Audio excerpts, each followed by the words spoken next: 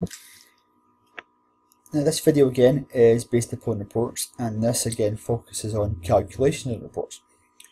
And in particular it builds on using the sum function, the summary options. Now I've generally just followed the path I did previously. I've used my calculated query to build up the basis of a report. Not report, I've used the wrong thing.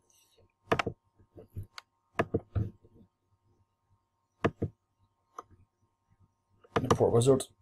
Here's the three things we want to use.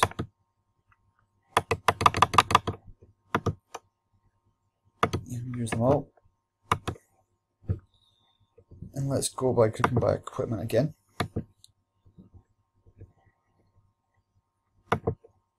We want to sort this on this occasion by quantity. And we click on our summary options. Now your summary options lets you do a little bit of simple mathematics really. You can sum, you can average, you can min, you can max. Now what do you want to show on this occasion? We want to show the sum of our total. So we want to add up how much they've been, well, add up all their totals really from their total income. So when we do our multiplication, you want to add them all together. Very simply, all you do is click on total and then change it from detailed and summary. So don't change it, make sure detail and summary is actually ticked. And we don't really need a percent or anything, so you want these two boxes to be ticked. Then we click OK. Then next. Now again, as we said, we've got a variety of layouts. Let's go with what we had before. I'll call this one just so I can remember sum function.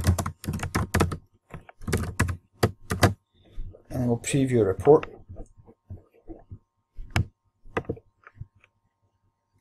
Now you'll see, yeah, you've got some information here, but it generally might not look as you expected. It might not look as attractive as it possibly could.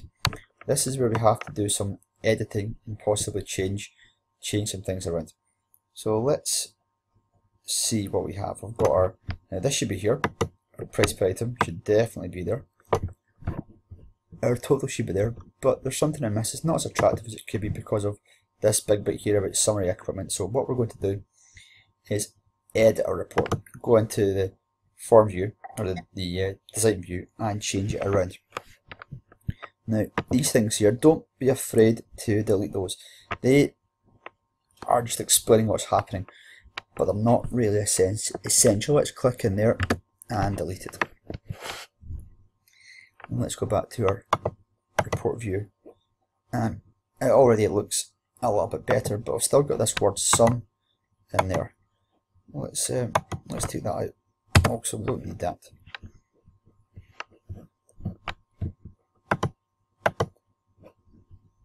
And we've still got our figures there. But again, all we're looking for is our grand total. So let's see if we can delete that one also. Then go back to our view and our report view, and we'll see we've got our items there. And at the bottom we still have our grand total, which is great, which is what we wanted to do. But it's not in the same currency, sorry, it's not in the same format as it should be, which is currency. So you right click on here, bring up your properties. Let's go to our format and let's make our format currency pounds. And if you go back, it should have given some formatting to the bit at the bottom, total. Excellent, and it is all as it should be. Now you may on occasion have to change the width of this box depending upon the number, but that is all the information is there as it should be.